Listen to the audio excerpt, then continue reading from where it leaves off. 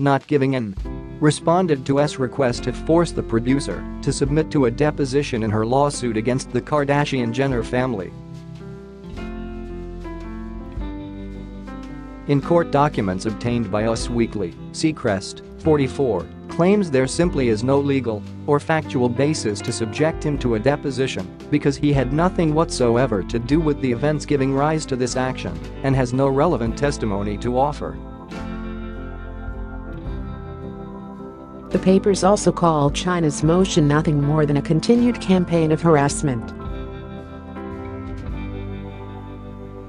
In addition, his lawyers requested that she be ordered to pay him $2,460 for the burden he incurred.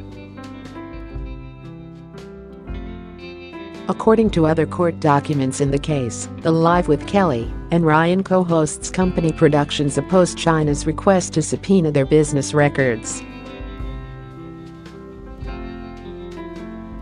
The company claimed they already gave the 30-year-old reality star's legal team 800 documents and asked that she be sanctioned $1,950. Furthermore, Productions have alleged that Buna Murray Productions was 100% responsible for the physical production of Rob and Chyna, along with the show's concept, content and day-to-day production.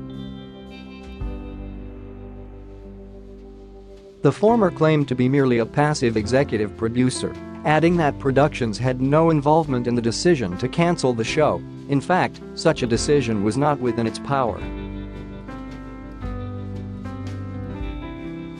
Chyna alleged in court documents obtained by Us in February that Seacrest refused to appear for a deposition, though he had direct involvement in, and has personal knowledge of, the specific events that gave rise to this litigation.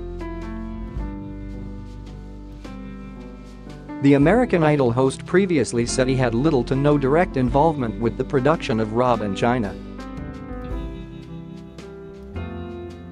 The model's lawsuit against and claims that the family had Rob and Chyna canceled by publishing defamatory materials about Chyna. She also accused, with whom she shares 2-year-old daughter Dream, of assault and battery, defamatory statements and public slut-shaming in the wake of his 2017 social media rant against her. Seacrest, for his part, was an executive producer on the 2016 reality series, which aired on E! For one season. The lawsuit will go to trial, according to a November 2018 court ruling. Emails between Khloe, 34, and Kelly, 21, were released in December 2018, in which the sisters corresponded about ending Rob and Chyna. I feel very strongly about canceling season 2 of Rob and Chyna, the lip kit mogul wrote in December 2016. The only reason Chyna wants to be with my brother is for this show. She does not love Rob and their relationship is too fake and destructive. The Good American co-founder added that she and her sisters were even considering not moving forward with Keeping Up with the Kardashians if Rob and Chyna continued filming.